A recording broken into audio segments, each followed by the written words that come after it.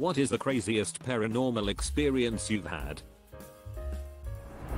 We were visiting my in-laws around Christmas and we were chatting in their den, having some drinks and catching up. They had a Christmas tree in the corner of the den. Nobody was sitting near it. My husband and father-in-law were sitting in lounge chairs, and I was sitting with my mother-in-law on the couch on the opposite side of the tree. The two dogs were napping between us. We were all at least 6 feet away from the tree. All of a sudden their Christmas tree begins to violently shake, like someone grabbed the trunk and was shaking dust off of it. A few ornaments fell to the ground, and then it stopped. It shook for a good 10 seconds. The thing is, we were the only 4 in the house. The dogs were sleeping on the couch with us. The tree had been up for at least a week, so no woodland creatures hiding in it and nothing else in the house shook. No glass clinking. No other rumbling sounds. Just the tree. We checked the news to see if there was an earthquake. We checked online pre-smartphones and the newspapers, and no reports of an earthquake. We also live in an area where earthquakes are rare, so I have no clue what shook the damn tree. We all saw it. The dogs slept through it. They did not give us duck. Couple months ago I was exiting a Home Depot parking lot and saw a big truck coming in. I immediately knew what was going to happen and said out loud, "Driver has a blue hat and will honk the truck's horn twice," while turning as a way to actually believe myself if it did happen. Well, guess what? I couldn't see the driver until the truck cleared the entrance, but when he did, I saw that he had a blue hat and did honk the horn twice as he was turning right beside me. Felt like an idiot for the whole day for saying out loud what I thought it was gonna happen, but felt weirder when it did really happen. High school girlfriend says she saw an old man in her house in the study. I laughed it off because her house was no older than 20 years old, and how could it be haunted? I jokingly said she saw a wooden carving her parents had that resembled Jesus, because she described the man of having a big white beard. A few weeks later I was walking from the stairs and into the kitchen where she was sitting. Out of the corner of my eye I see an older man sitting at the head of the table in the dining room. I tell her, but have to rule out my claim as the seed of belief may have been planted in my head. Months later her friend from Brazil was visiting. My girlfriend and I are fooling around upstairs and her friend burst through the door crying. In Portuguese my girlfriend asks what's wrong and her friend says she was listening to music with headphones walking around on the main floor when she ran into an old man with a white beard in the study. There was absolutely no way my girlfriend told her friend, as she wasn't a believer in the paranormal and didn't make a big deal about it when she told me. To this day it is the one case in my life where I have to truly believe we all saw something in that house. I had a dream that I was at this cottage party, though I didn't recognize anyone there, but I knew them. All of a sudden, someone is knocking on the door, and about 20 people crowd around it. I'm walking up, and then everyone turns to look at me saying they're here for you. I'm like, duck this, no thank you. But I still go and walk up. It's this old lady kind of lying on the ground, as if she crawled up there. She's got stringy long hair and white eyes. I'm like, no thank you, good day ma'am. But I somehow feel comforted. I leave her at the door and walk to my room at the cottage, and there's this old man sitting in my bed. I'm like, okay, hey. He's like, someone died recently in your life and you didn't get to say goodbye. Now is your chance. I look out the window and he's also there. I again feel comforted. Then my friend's dog woke me up. I definitely know this was about my friend who had passed away a month before. She had stage 4 stomach cancer and died within a month of knowing. It's crazy what our subconscious can do. My dad's gun safe slammed shut and I was the only one home and laying on my bed. Oh boy, my time to shine. Just thinking about what happened still kind of horrifies me. It was August of last year. I went over to a friend's house to stay the night. Only people there were me, my friend M, his GFA, and my friend at the time and now my GF. It was 2:30 at night. M was laying down for a bit. Her and N were chilling in the living room, and I went outside on my own to have a smoke. After I spark it up, I'm looking across the street from M and A's house, and right behind a small concrete brick wall I notice a head that looked like a straight shadow slightly poking above the wall. Looking at me, I thought it was just someone being really ducking weird until I put 2 and 2 together. There's a street light shining directly on where this thing is and it still looks like it's complete shadow. I was smoking my cigarette and watching this thing, making sure that I didn't take my eyes off of this thing. And it's just kind of watching me and bouncing back and forth, slowly getting faster as I smoke. By the time I'm done, this thing looks like it's doing a ritual dance or some shit with how fast it was going. I put out my smoke and slowly start backing up to the front door. When I know I'm there, I fumble for the door knob for a few seconds, and as soon as I get a firm grip on it, that thing stops dead in its tracks. For what feels like an eternity I'm standing there in a staring contest with it, and slowly it starts creeping towards the side of the wall. Only then do I decide to nope the duck out of there, burst the door open, and slam it shut behind me, making sure to lock it.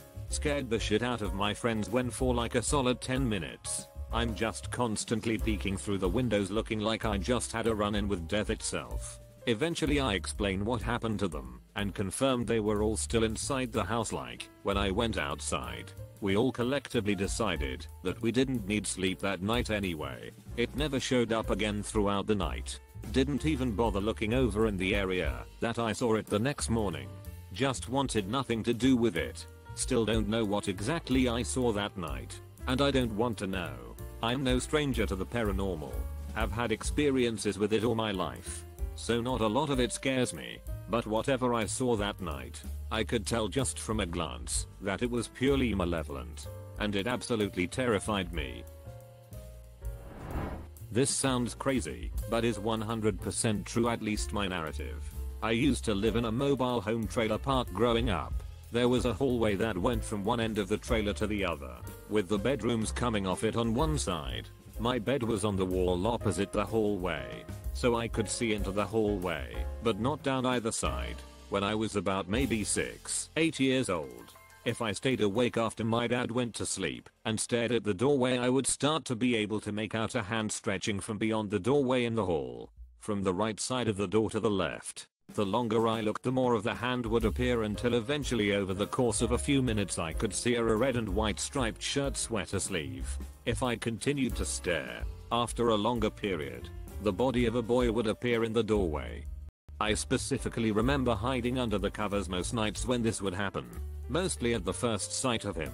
I was never antagonized further than him slowly moving facing my bed from the right side of the door to the left, and if I continued to stare he would eventually disappear beyond the left threshold. We moved out of that trailer into a home when I had just turned 9, and that was the end of it. I never really thought about it, and I never told my dad or anyone else about it, because by that time I had already chalked it up to just seeing things, and had thought it was my imagination. I'm sure it probably was. About 15-20 years later, my dad and I were talking about his best friend that had lived next door, but sadly just passed away. We started talking about our trailer and the older lady that had moved in after us. My dad said something like, funny enough, Dad's friend told me a few years ago that woman used to see a little boy in a red and white shirt, like a ghost or something.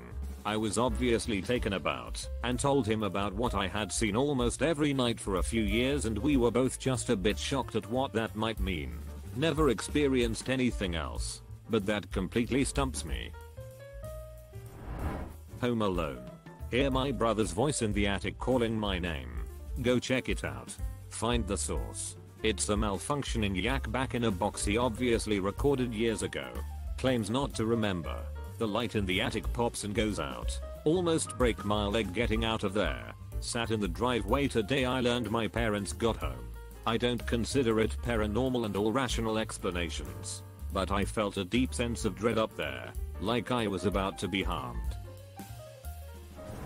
When I was like 5 years old, I was laying in the corridor of my house when I saw a man appear. I didn't recognize him, and he wasn't my dad. I don't think he had a face, and when he appeared the corridor went dark.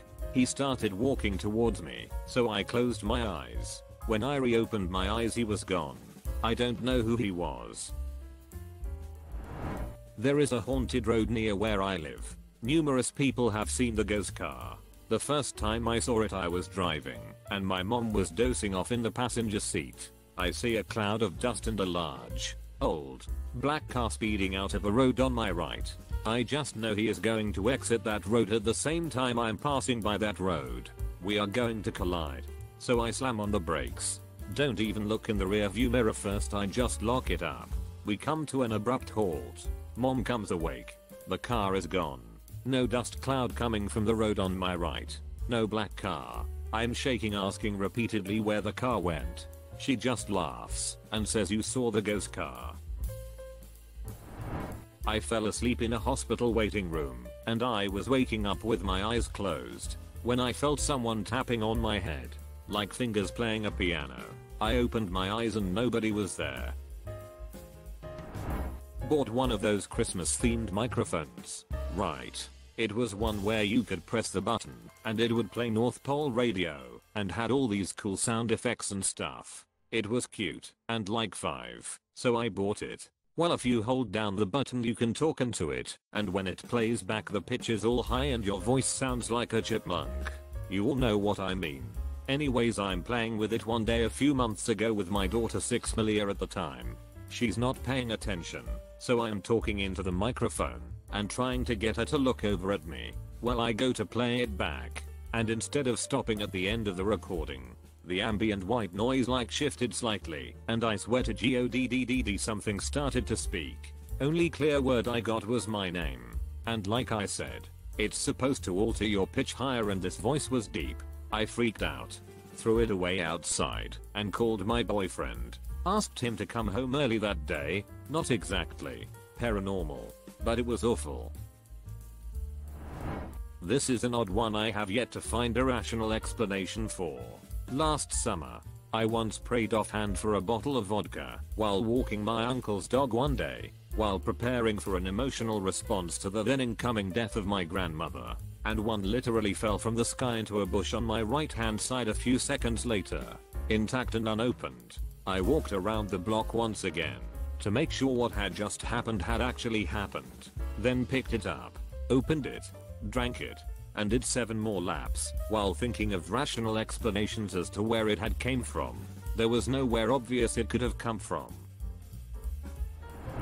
Consider subscribing if you enjoyed this video, and if you want to see more of Reddit Universe,